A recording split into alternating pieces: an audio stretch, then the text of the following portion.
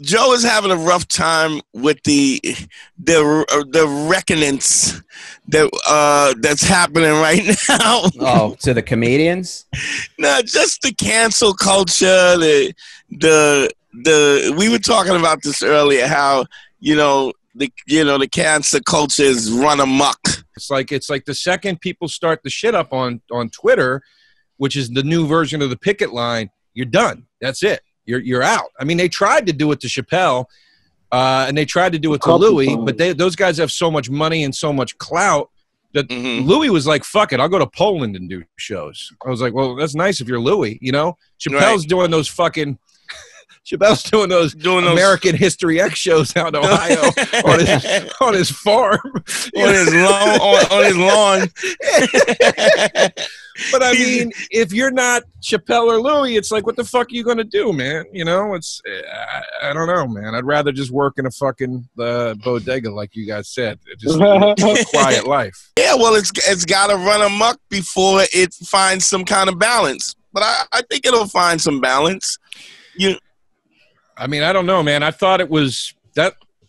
I said to somebody today, if a fucking pandemic couldn't teach us all how fragile and fleeting life is, and that we need to fry the bigger fish, and not worry about if fucking Chris D'Elia hit on a 19-year-old girl at some point. Like, I'm like, I don't know what will. Like, I don't know.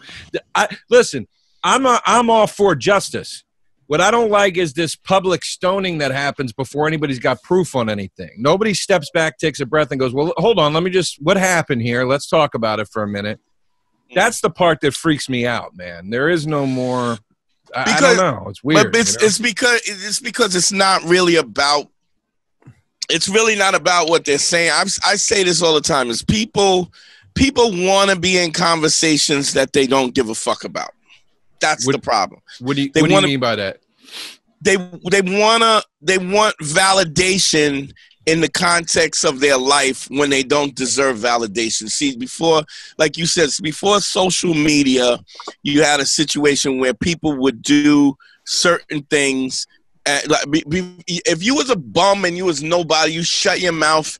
You wrote your letter to John Wayne.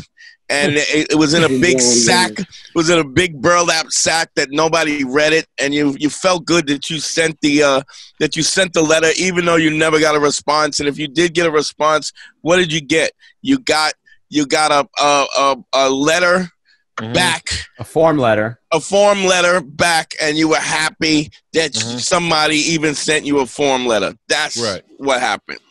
Young man school 202. Better hear what I've got to say, because you won't get it again. I'm not an alpha male.